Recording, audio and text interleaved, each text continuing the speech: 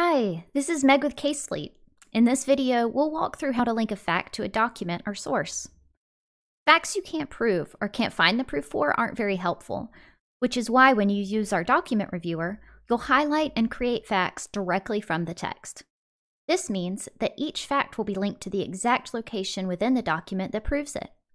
By using this process to analyze relevant case documents, you'll build your case, know exactly where your proof is, and avoid the hassle of re-reviewing documents or wasting time locating key documents. To access the document reviewer, you'll first need to upload documents into CaseFleet. You can do that from either the case homepage or from the sources page. Simply drag and drop a batch of documents to upload them into CaseFleet. We currently accept over 50 different file types, including PDF, Doc and DocX, CSV, MSG, JPEG, and more. For a full list of supported file types, click the link below in the video description.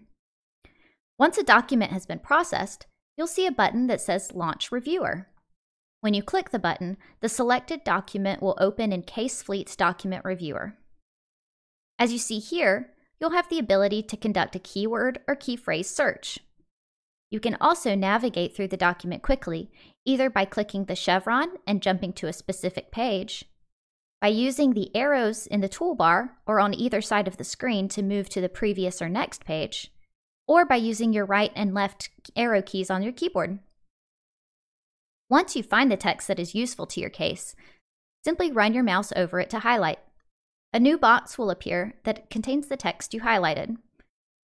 If you would like to link a party or witness to the fact, simply hit the @ symbol and a list of contacts added to the case will appear.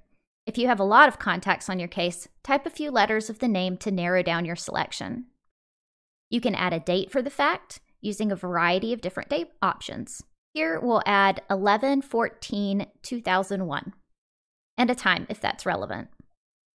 The pin site is the page that contains your fact, and the issues are tags that you use to categorize your facts. The source text displays the original text from the document. When you hit save, your fact is created. If we X out of this document and look at our chronology under the facts page, you'll see the fact we just created. If I would like to go back and see the original fact within the source text, I simply click on the evidence and select Open Document Reviewer. Again, this takes me back to the exact page in the source document where we created the fact. I hope this tutorial was helpful for showing you how to create facts that are directly linked to the evidence that proves them. Please email us at support@casefleet.com if you have any questions or feedback.